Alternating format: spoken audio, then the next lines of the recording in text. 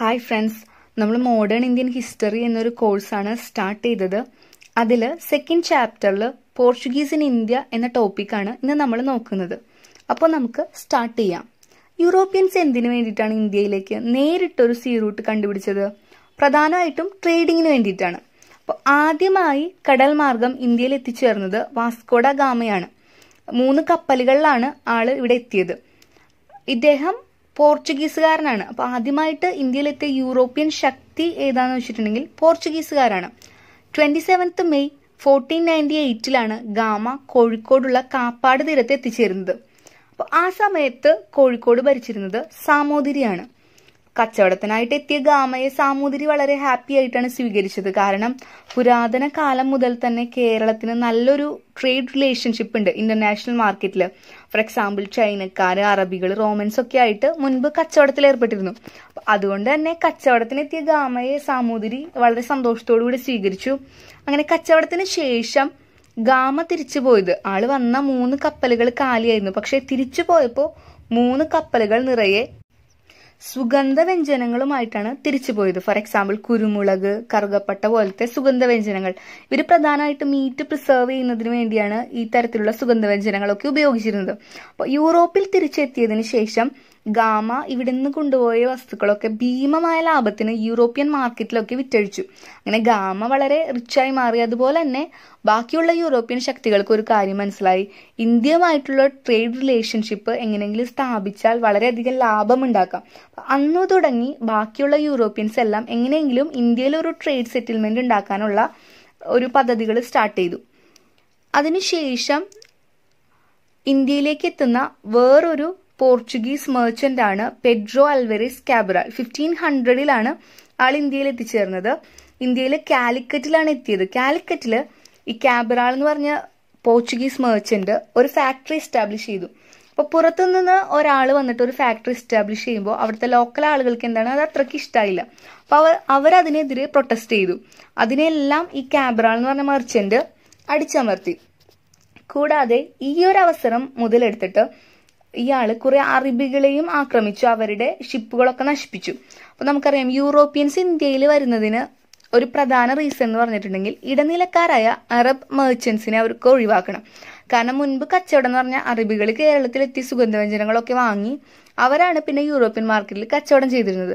അപ്പോൾ ഈ ഇടനിലക്കാരായ അറബികൾ ഒഴിവാക്കണം എന്നുള്ളത് യൂറോപ്യൻസിന്റെ ഒരു അത്യാവശ്യമായിരുന്നു. അപ്പോൾ ഈ ഒരു അവസരം മുതലാക്കി കാബ്രാൾ എന്ന് പറഞ്ഞ മർച്ചന്റ് തന്റെ കൂടെ വന്ന കുറെ പോർച്ചുഗീസുകാരുമായിട്ട് ഈ അക്രമം അടിച്ചമർത്തുകയും കുറെ അറബ് മെർച്ചന്റ്സിനെ അവരുടെ ഷിപ്പുകളൊക്കെ നശിപ്പിക്കുകയും അവരെ ആക്രമിക്കുകയും ചെയ്തു. ഈ സംഭവങ്ങൾക്ക് ശേഷം രണ്ടാമതും ഗാമ തിരിച്ചു വന്നു. ഗാമ രണ്ടാമത് തിരിച്ചു വന്നപ്പോൾ ഒരു യുദ്ധത്തിനുള്ള സന്നാഹവുമായിട്ടാണ് തിരിച്ചു വന്നത്. ശരിക്കും പറഞ്ഞിട്ടുണ്ടെങ്കിൽ കച്ചവടത്തിൽ നിന്ന് ഭരണത്തിലേക്കുള്ള ഒരു വഴിമാറ്റമായിരുന്നു പിന്നീട് നടന്നത്. 1501 തിരിച്ചു വന്നതിന് ശേഷം ഗാമ സാമൂതിരിയോട് പറയുകയാണ്, അതായത് അറബികളുമായിട്ടുള്ള കച്ചവടം നിർത്തണം എന്നൊക്കെ പറഞ്ഞു. പക്ഷേ സാമൂതിരി അതിന് വഴങ്ങിയില്ല. കാരണം അറബികളുമായിട്ടൊരു നല്ല ട്രേഡ് റിലേഷൻഷിപ്പാണ് കുറെ നാളുകളായിട്ട് സാമൂതിരിക്കുള്ളത്. അപ്പോൾ ഗാമയുടെ ഈ ഒരു ആജ്ഞ എന്ന് പറയാം, റിക്വസ്റ്റ് അല്ല, ഈ ഒരു ആജ്ഞ സാമൂതിരി നിരസിക്കുകയാണ് ചെയ്തത്. അപ്പൊ അതിനുശേഷം ഗാമയും സാമൂതിരിയും തമ്മിൽ തെറ്റി. ഗാമ കണ്ണൂരിലുള്ള കോലത്തിരിയുമായിട്ടൊരു ഉടമ്പടിയിൽ ഏർപ്പെടുകയും അവിടെ ഒരു ഫാക്ടറി സ്ഥാപിച്ചു. തുടർന്ന് കൊച്ചിനിലും ഒരു ഫാക്ടറി സ്ഥാപിച്ചു. അങ്ങനെ ഗ്രാജുവലി കാലിക്കറ്റ്, കണ്ണൂർ, കൊച്ചിൻ ഈ 3 സ്ഥലങ്ങളിൽ ഇവർക്ക് ഫാക്ടറി വന്നു. ഇത് പോർച്ചുഗീസുകാരുടെ ഒരു ട്രേഡ് സെന്റർ ആയിട്ട് മാറി. പിന്നീട് കുറെ നാളുകൾക്ക് ശേഷം മൂന്നാമത് ഗാമ തിരിച്ചു വരുന്നത് 1524 പക്ഷെ ഈ സമയത്ത് ഗാമ തിരിച്ചു വരുമ്പോൾ വെറും കച്ചവടക്കാരനായിട്ടല്ല വരുന്നത്. പകരം പോർച്ചുഗീസ് ഗവൺമെന്റ് അയച്ച ഒരു വൈസ്രോയി ആയിട്ടാണ് ഗാമ തിരിച്ചു വരുന്നത്. പക്ഷെ 1524 അസുഖത്തെ തുടർന്ന് ഗാമ കൊച്ചിയിൽ വെച്ചിട്ട് മരണപ്പെട്ടു. അങ്ങനെ ഫോർട്ട് കൊച്ചിയിലുള്ള സെന്റ് ഫ്രാൻസിസ് ചർച്ചിലാണ് ബോഡി അടക്കം ചെയ്തത്. പക്ഷേ കുറെ നാളുകൾക്ക് ശേഷം പോർച്ചുഗീസ് ഗവൺമെന്റ് ബോഡി അവരുടെ ക്യാപിറ്റലായ ലിസ്ബണിലേക്ക് കൊണ്ടുപോയി. ഗാമ തേർഡ് ടൈം വരുന്നതിന് മുൻപ്, മൂന്നാമത് വരുന്നത് എപ്പോഴാണ്, 1524 അപ്പൊ കുറെ നാളുകൾക്ക് ശേഷം. അപ്പൊ അതിനു മുൻപ് കുറച്ച് ഇവന്റ്സ് ഉണ്ടായിട്ടുണ്ട്. അതായത് തേർഡ് ടൈം വരുന്നതിന് മുൻപ് 1505 ഫ്രാൻസിസ്കോ ഡി അൽമെയ്ഡ എന്ന് പറഞ്ഞൊരു ആളെ ഗവർണറായിട്ട് പോർച്ചുഗീസുകാർ ഇന്ത്യയിലേക്ക് അയക്കുകയാണ്. അപ്പൊ നമ്മൾ പറഞ്ഞു കച്ചവടത്തിൽ നിന്ന് പയ്യെ പയ്യെ എന്താണ് ഭരണത്തിലേക്കുള്ള ഒരു വഴിമാറ്റമാണ്. അപ്പൊ അങ്ങനെ ആദ്യമായിട്ട് ഇന്ത്യയിലെത്തിയ പോർച്ചുഗീസ് ഗവർണറാണ് ഫ്രാൻസിസ്കോ ഡി അൽമെയ്ഡ. അപ്പോൾ ഇയാളെ ഇന്ത്യയിലേക്ക് അയക്കുമ്പോൾ ചില ലക്ഷ്യങ്ങളൊക്കെ ഉണ്ടായിരുന്നു. പ്രധാനമായിട്ടും ഫോർട്ടിഫിക്കേഷൻ, അതായത് കോട്ട കെട്ടി സംരക്ഷിക്കുക, അവരുടെ ട്രേഡ് സെന്റേഴ്സിനെയൊക്കെ പുറത്തുനിന്ന് ഒരു ആക്രമണം ഇല്ലാണ്ട് കോട്ട കെട്ടി സംരക്ഷിക്കുന്നതിന് വേണ്ടിയിട്ടാണ് ഫ്രാൻസിസ്കോ ഡി അൽമെയ്ഡയെ പ്രധാനമായിട്ടും അയച്ചത്. അതിൽ ഈ ഫ്രാൻസിസ്കോ ഡി അൽമെയ്ഡ പണിത ഒരു പ്രധാന കോട്ടയാണ് കണ്ണൂർ കോട്ട എന്ന് പറയുന്നത്. അതുപോലെ തന്നെ അൽമെയ്ഡ ഇൻട്രൊഡ്യൂസ് ചെയ്ത ഒരു പ്രധാന സിസ്റ്റമാണ് ബ്ലൂ വാട്ടർ പോളിസി അല്ലെങ്കിൽ കാർട്ട സിസ്റ്റം. അതായത് നമ്മളിപ്പോൾ ഒരു പുതിയ സംഭവം കണ്ടുപിടിക്കുമ്പോൾ പേറ്റന്റ് എടുക്കുന്നത് പോലെ, അതായത് നമ്മുടെ അനുവാദം ഇല്ലാതെ അത് ആർക്കും ഉപയോഗിക്കാനോ അല്ലെങ്കിൽ വീണ്ടും നിർമ്മിക്കാനോ ഒന്നും സാധിക്കില്ല. അതുപോലെ ഇന്ത്യയിലേക്കുള്ള സീ റൂട്ട് കണ്ടുപിടിച്ചതാരാണ്? പോർച്ചുഗീസുകാരാണ്. അപ്പോൾ പോർച്ചുഗീസുകാരുടെ അനുമതി ഇല്ലാതെ ആ സീ റൂട്ട് വേറെ ആർക്കും ഉപയോഗിക്കാൻ പാടില്ല. അപ്പോൾ ഇന്ത്യൻ ഓഷ്യനിൽ ട്രാവൽ ചെയ്യുന്നത്, അത് ട്രേഡിനാണെങ്കിലും വേറെ എന്ത് കാര്യത്തിലാണെങ്കിലും ട്രാവൽ ചെയ്യണമെങ്കിൽ പോർച്ചുഗീസ് ഗവൺമെന്റിന്റെ ഒരു അനുമതി വേണം. അപ്പോൾ ഇങ്ങനെ ഒരു പോളിസി ഇൻട്രൊഡ്യൂസ് ചെയ്തത് അൽമെയ്ഡയാണ്. അതറിയപ്പെടുന്നത് ബ്ലൂ വാട്ടർ പോളിസി അല്ലെങ്കിൽ കാർട്ടാസ് സിസ്റ്റം എന്നാണ്. അതിനുശേഷം വരുന്ന സെക്കൻഡ് പോർച്ചുഗീസ് ഗവർണറാണ് അൽഫോൺസോ ഡി അൽബക്വർക്ക്. അപ്പോൾ 1510 ബീജാപ്പൂർ സുൽത്താന്റെ കയ്യിൽ നിന്നും ഗോവ കീഴടക്കിയത് അൽബക്വർക്കാണ്. പിന്നീട് നമുക്കറിയാം പോർച്ചുഗീസുകാർ മെയിൻലി കോൺസെൻട്രേറ്റ് ചെയ്ത സ്ഥലം ഗോവയാണ്. അവരുടെ ഒരു മെയിൻ സെന്റർ ആയിട്ട് മാറിയത് ഗോവയാണ്. അപ്പൊ ഈ ഗോവ കീഴടക്കിയത് അൽബക്വർക്ക് എന്ന് പറയുന്ന ഗവർണറാണ്. അതുപോലെ തന്നെ ഇയാളുടെ ഒരു പ്രത്യേകത, ഇയാൾക്ക് ആളുകളെ ഇന്ത്യനൈസ് ചെയ്യാൻ ഭയങ്കര ഇഷ്ടമായിരുന്നു. അതായത് ഇന്ത്യൻ വുമൻസുമായിട്ടുള്ള മാരേജ് ആള് കൂടുതൽ പ്രോത്സാഹിപ്പിച്ചിരുന്നു. അതിനുശേഷം കുറെ നാളുകൾക്ക് ശേഷം വന്ന ഫേമസ് ആയിട്ടുള്ള ഒരു ഗവർണറാണ് നിക്കോ ഡി കുൻഹ. ഈ നിക്കോ ഡി കുൻഹയുടെ പ്രത്യേകത 1529 പോർച്ചുഗീസുകാർ അവരുടെ ട്രേഡിന്റെ ക്യാപിറ്റല് ഇന്ത്യയിൽ കൊച്ചിയായിരുന്നു. അത് കൊച്ചിയിൽ നിന്ന് ഗോവയിലേക്ക് മാറ്റി. അപ്പൊ 1529 ക്യാപിറ്റല് കൊച്ചിയിൽ നിന്ന് ഗോവയിലേക്ക് മാറ്റിയത്. അതുപോലെ തന്നെ ഗുജറാത്ത് റൂളറായ ബഹദൂർ ഷായെ തോൽപ്പിച്ച് ദാമൻ ആൻഡ് ദിയുവും പോർച്ചുഗീസ് കീഴടക്കി.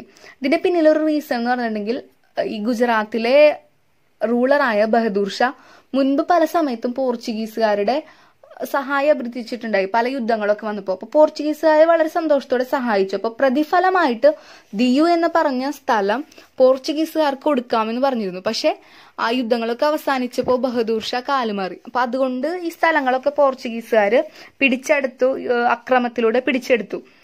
തുടർന്ന് അതിനടുത്തുള്ള പല പ്രദേശങ്ങളും, ഇപ്പോ ഇന്നത്തെ മുംബൈ എന്നറിയപ്പെടുന്ന പഴയ ബോംബെ, അത് ഒരു 7 ദ്വീപുകളുള്ള ഒരു ആർക്കിപ്പെലാഗമായിരുന്നു. അത് കീഴടക്കി മറാത്താസുമായിട്ട് യുദ്ധം ചെയ്ത്. അതുപോലെ അടുത്തുള്ള പല പ്രദേശങ്ങളും പോർച്ചുഗീസുകാര് കീഴടക്കി. അതുപോലെ തന്നെ ഈ കീഴടക്കിയ സ്ഥലങ്ങളിലൊക്കെ കുറെ കോട്ടകളും അതുപോലെ തന്നെ കുറെ ചർച്ചുകളൊക്കെ ഉണ്ട്. ഇപ്പൊ ഗോവയിലാണെങ്കിലും കുറെ ഫോർട്ടുകള്, ചർച്ചുകളൊക്കെ ബിൽഡ് ചെയ്തത് പോർച്ചുഗീസുകാരാണ്. മുംബൈയിലും ഫേമസ് ആയിട്ടുള്ള പല ഫോർട്ടുകളും ചർച്ചുകളൊക്കെ ബിൽഡ് ചെയ്തത് പോർച്ചുഗീസുകാരാണ്. അപ്പൊ ഇതിനൊക്കെ ശേഷം 1662 ഒരു ഇവന്റ് ഉണ്ടായി. അതായത് ഇംഗ്ലീഷ് കിങ് ആയ ചാൾസ് II പോർച്ചുഗൽ കിങ്ങിന്റെ മകളായ കാതറിൻ ബ്രിഗാൻസിയെ കല്യാണം കഴിച്ചു. അപ്പൊ ഒരു മാരേജ് ട്രീറ്റി ഉണ്ട്, വിവാഹ ഉടമ്പടി. അതിന്റെ ഭാഗമായിട്ട് ബോംബെ നഗരം, ഇന്നത്തെ മുംബൈ, ഇംഗ്ലണ്ട് കിങ്ങിന് ഡൗറി ആയിട്ട്, സ്ത്രീധനായിട്ട് നൽകുകയാണ്. നമ്മളൊരു കാര്യം ശ്രദ്ധിച്ചാൽ മനസ്സിലാവും, ഇന്ത്യയിൽ എത്തിയിട്ടുള്ള എല്ലാ യൂറോപ്യൻസിലും വെച്ചിട്ട് ഏറ്റവും കൂടുതൽ കാലം ഇവിടെ പിടിച്ചു നിന്നത്, ഏറ്റവും കൂടുതൽ കോളനൈസേഷൻ ഒക്കെ നടത്തിയത് ആരാണ്? ബ്രിട്ടീഷേഴ്സാണ്. അപ്പോൾ അതിന് ഇവർക്ക് സഹായകമായ ഒരു ഘടകം എന്ന് പറഞ്ഞിട്ടുണ്ടെങ്കിൽ ഈ നഗരം സ്ത്രീധനമായിട്ട് കിട്ടിയതാണ്. അപ്പോൾ ഈ ചാൾസ് എന്ന് പറഞ്ഞ കിങ് എന്ത് ചെയ്തു? ഈ നഗരം കിട്ടിക്കഴിഞ്ഞപ്പോൾ ബ്രിട്ടീഷേഴ്സിന് അത് ട്രേഡിന് വേണ്ടി വിട്ടുകൊടുത്തു. അങ്ങനെ ബ്രിട്ടീഷേഴ്സ് വന്നിട്ട് ഈ നഗരത്തിൽ ട്രേഡും അങ്ങനത്തെ സെറ്റിൽമെന്റ്സ് ഒക്കെ തുടങ്ങി. നമുക്കറിയാം ഇന്ന് നമ്മുടെ ഫിനാൻഷ്യൽ ക്യാപിറ്റലാണ് മുംബൈ. അതുപോലെ തന്നെ ഒരു തുറമുഖമാണ്.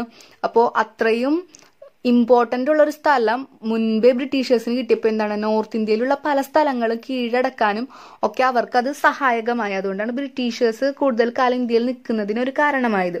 അപ്പോൾ ഈ പോർച്ചുഗീസ് കിങ് ആണ്, അവർക്കത് സ്ത്രീധനമായിട്ട് കിട്ടിയ സ്ഥലമാണ്.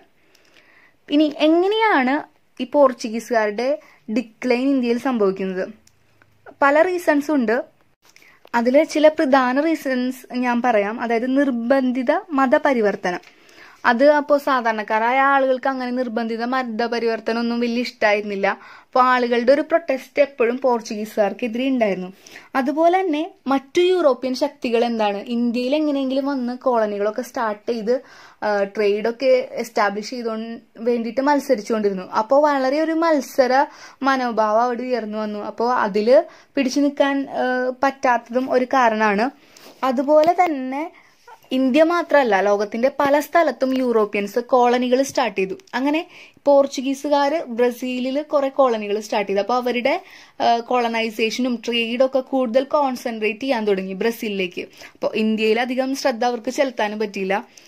കൂടാതെ ഒരു കാര്യം കൂടി ഉള്ളത്, ഇവർ മുഗൾ കിങ്ങിന്റെ ടൈമിലാണ് ഇവരുള്ളത് 1498 വന്നപ്പോൾ. അപ്പൊ ആ സമയത്ത് ആദ്യം ഉണ്ടായിരുന്നത് അക്ബറാണ്. അക്ബറായിട്ട് ഇവർ നല്ലൊരു റിലേഷൻഷിപ്പിലായിരുന്നു.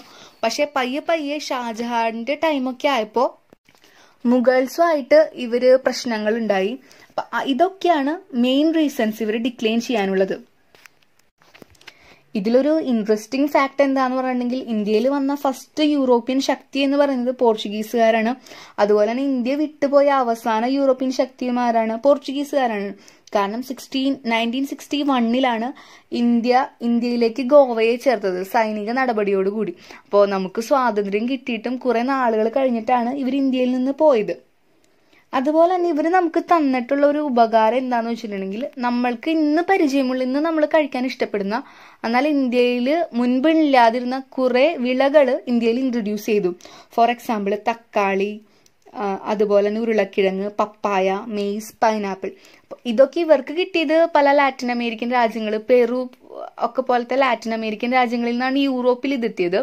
ഇതൊക്കെ ഇന്ത്യയിൽ ആദ്യം ഇൻട്രൊഡ്യൂസ് ചെയ്തത് പോർച്ചുഗീസുകാരാണ്. അപ്പോൾ അത് നമുക്കൊരു മുതൽക്കൂട്ടായിരുന്നു. ഇത്രയുമാണ് പോർച്ചുഗീസുകാരുമായിട്ട് റിലേറ്റ് ചെയ്ത് മോഡേൺ ഇന്ത്യൻ ഹിസ്റ്ററിയിൽ വരുന്ന റെലവൻ്റ് ആയിട്ടുള്ള കാര്യങ്ങൾ. അപ്പോൾ ഈ ക്ലാസ് നിങ്ങൾക്ക് ഇഷ്ടമായെങ്കിൽ ലൈക്ക് ചെയ്യുക, ഷെയർ ചെയ്യുക, അതുപോലെ തന്നെ സബ്സ്ക്രൈബ് ചെയ്യുക, അഭിപ്രായങ്ങൾ അറിയിക്കുക. താങ്ക്